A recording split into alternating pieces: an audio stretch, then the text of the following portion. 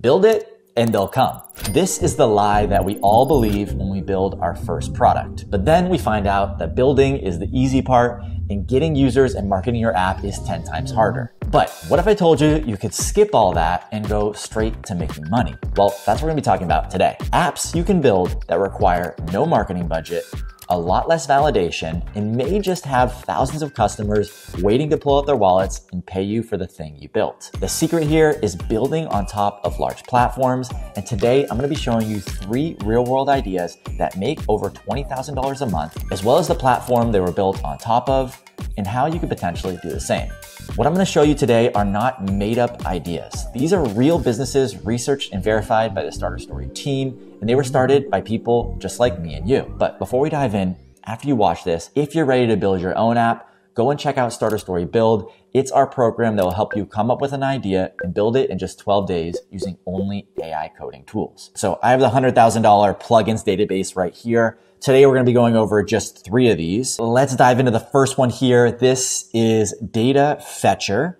I know this business, we just interviewed them. Super cool business, but let's dive into it. So they're doing $23,000 a month and costs $100 to start this business. So I built an Airtable plugin that lets users manage their data better, makes $270,000 a year, and boom, I like this already. 1 founder, 0 employees. We actually just interviewed Andy on the main channel, which I will show you. This video right here with Andy is awesome. I got to meet him and hear about his business that he started. Super cool guy, solopreneur, built an awesome business. So definitely go check out that video. I'll try to put a link in the description for you to find that. But yeah, let's try to understand what this business does. It is a plugin built into Airtable. We'll get to that in a second, but let's just go click on their website and just get an understanding of what this app actually does. So connect any API to Airtable without code. Okay. If you're a developer, I imagine that a lot of people watching this know what an API is, but basically if you use Airtable, which is like a Google Sheets on steroids product, you need to connect it to other platforms. So you may need to connect it to OpenAI. You may need to connect it to Notion because you have different things in different places. Sometimes the plugins don't really work that well, or you need to do something more custom. This allows you to connect directly to an API inside Airtable. I think that's pretty straightforward and is really not all that important to understand how that works. Essentially, it's an Airtable plugin that lets you do something custom. I think what's more important to dive into is the platform that it's built on, and that's what this video is about, is to talk about businesses built on platforms. And this platform specifically is Airtable. I already talked about what Airtable does, so let's get some stats on Airtable. Okay, I just went to ChatGPT and just asked it for some stats on Airtable, and this is pretty crazy. As of 2025, Airtable serves over 450,000 companies worldwide and 166,000 paying companies, 300,000 active customers. This is a huge platform, and it's used by Fortune 100 companies, which means companies that have money to spend on tools like Data Fetcher. So that's the first piece of building a business that doesn't require you to go and get customers, because you build this and there's already 450,000 potential people that will use your app because they're already using Airtable. That doesn't mean that you can easily get in front of these 450,000, but at least you know that you're building something on a platform that is really popular and being used. The second part of that is the actual app store itself. So I'm here on the Airtable marketplace right here. This is how these companies find you. They need to do something inside of Airtable. They go to the apps or the plugins marketplace, and you come up here without technically having to spend any money to do this. So if I just go and search on the app marketplace right here for Airtable, I'll search API, and boom, one of the top ones that come up is Data Fetcher right here. And as you can see, it helps you connect to OpenAI and other platforms.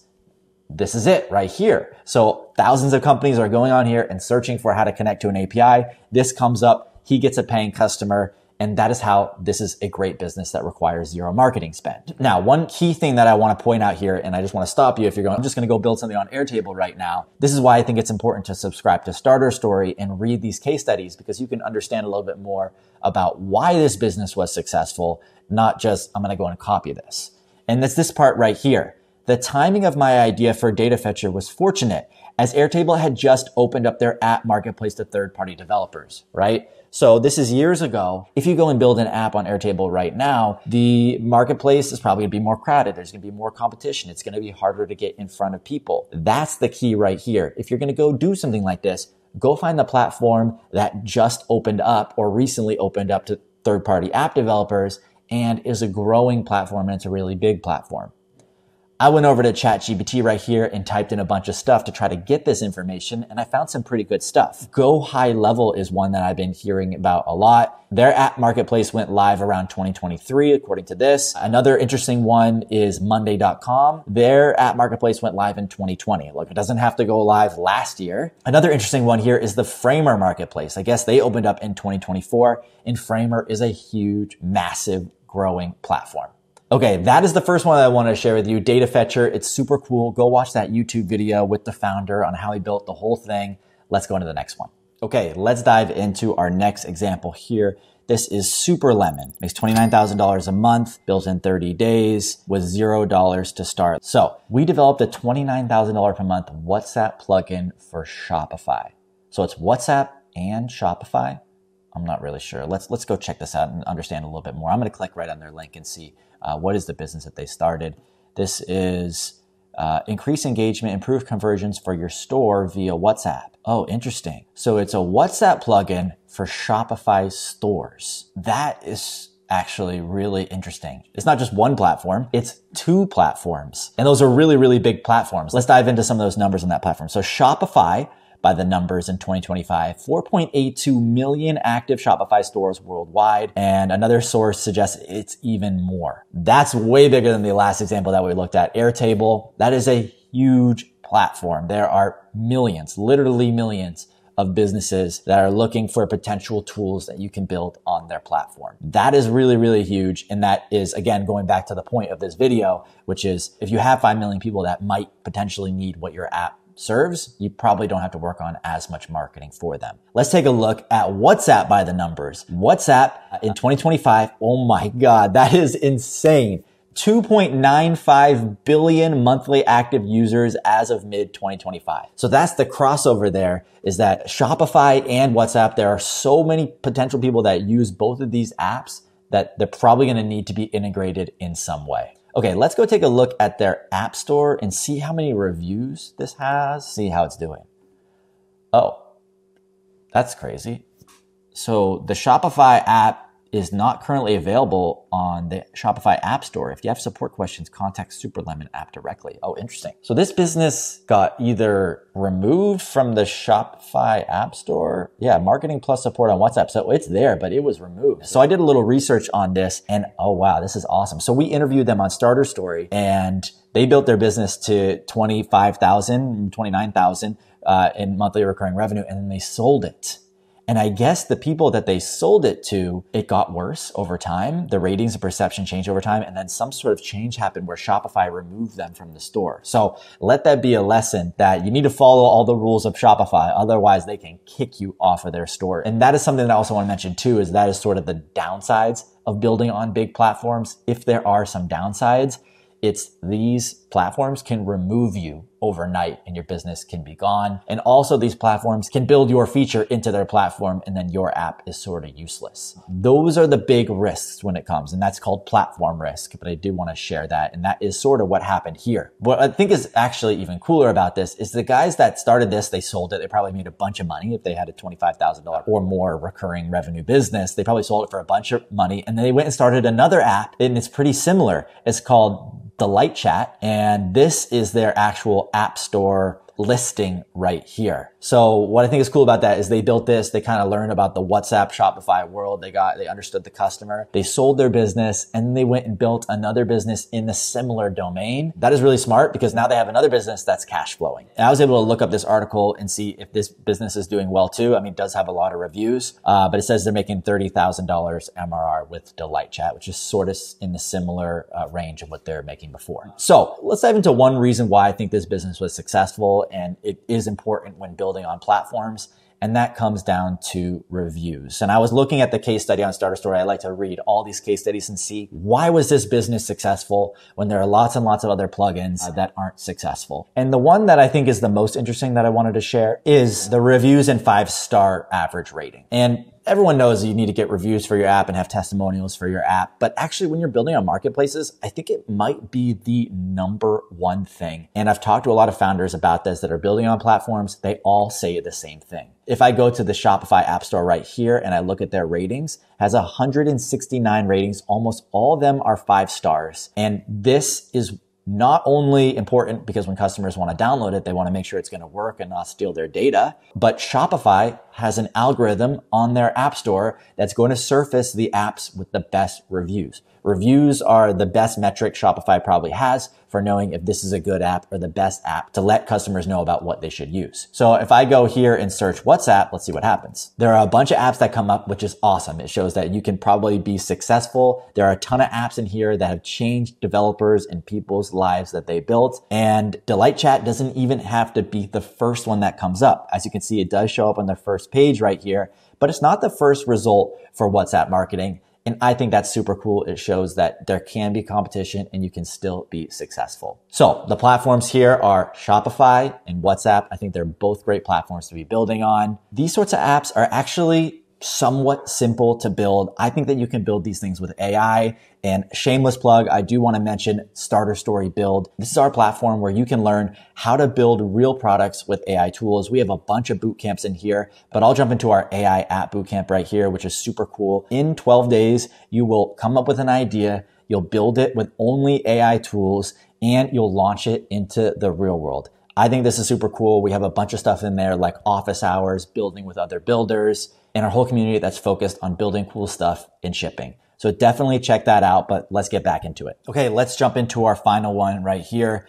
This we have Groundhog with 2 G's, and this is making $25,000 a month. This 21-year-old built a 300K ARR CRM business in 2 years. Let's try to understand what this does. I mean, I know what WordPress is, but I don't really even know what this app does. The one thing I like to look at on Starter Story is, what problem does Groundhog solve? Groundhog alleviates the financial burden and data dependency that businesses face with SaaS CRMs and marketing automation tools. And I see the word affordable, self-hosted WordPress plugin data. Okay, so this seems like it's something to do with pricing, but let's go check out their website and understand more about what it does. So this is the CRM for WordPress users that doesn't suck. I like that branding there. First of all, this website looks really cool. It looks more friendly than this typical kind of whiz-bang thing that you see on a lot of websites these days. Definitely go check out this website, groundhog.io, to see. It's kind of like cartoonish. There's probably a reason for that, but I think that's sort of cool. Gives me this friendly vibe. Before we get into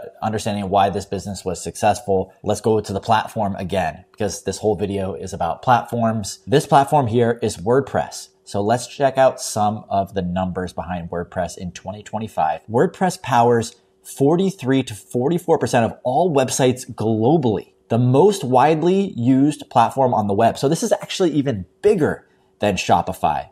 I know WordPress has been around forever, so it's not necessarily the most newest platform in the world, but over 500 million WordPress websites. What? That's insane. Shopify was like 5 million. 500 million would be 500 million websites are powered by WordPress. So 472 million according to this ChatGPT search. That's mind-blowing. Okay, I want to understand, why does this business win? This is a CRM, which there are lots of CRMs out there. CRM is like a dime a dozen product. There's so many out there. Why does this win? And the first thing they have on their landing page, the very, very first thing I see is it's a pricing play. You look at Groundhog. Groundhog is $50 a month, no matter how many contacts you have, where MailerLite, Kit, all these other platforms, HubSpot, increases in price as you become more successful. People don't want to freaking pay for this stuff anymore, right? They note it here as the success tax, meaning you get more successful, you have to pay more money.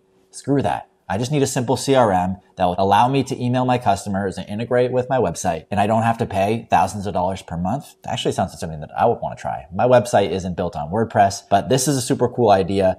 And that seems to be their sort of angle for why this business is successful. Let's see how this business grew. And the first thing I want to understand, is there like a WordPress app store? And what I realized is that there's not. The WordPress does have a plugin directory, but they don't really have like ASO, which we were talking about earlier, which is App Store Optimization, meaning you do this or you do that, and you can get your app to grow in the plugin directory. I was reading in the Starter Story case study, something I think everyone should subscribe to, and read why businesses were successful. How did he actually grow Groundhog? Podcasts, going on podcasts that are WordPress related. It actually makes a lot of sense. So he maybe goes on a podcast that a lot of WordPress developers listen to. They have a bunch of clients that have WordPress sites, and they may recommend this CRM because it's cheaper, and it grew there. The other interesting thing here I see is industry Facebook groups. That's another really cool way to grow plugins. Forums, Facebook groups, WhatsApp groups, Twitter, Reddit. These are all places where sort of niche communities hang out. Maybe it's for WordPress, or maybe it's something even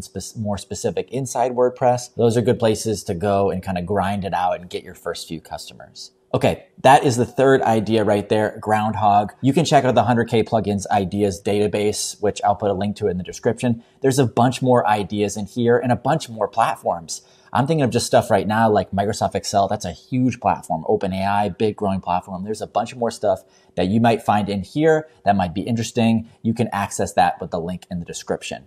Lastly, if you're ready to build your own thing, definitely check out Starter Story Build. These AI tools are getting amazing. You can build real businesses quickly, test them, validate them, get them in front of customers. That's what the Starter Story Build bootcamps are all about. I definitely check that out. I'll put a link in the description for that. In just a few days, imagine you can find an idea, build it, ship it to the real world, get validation. It works, amazing. If it doesn't work, do it again and keep doing it until you find something that hits, something that might be successful. Just like all the ideas in here that were started by regular people, just like me and you. Starter Story is all about showing you those real businesses. Let me know what you think about the businesses in this video. What type of businesses you want me to cover next? Put those in the comments. I'll read them all. All right, peace.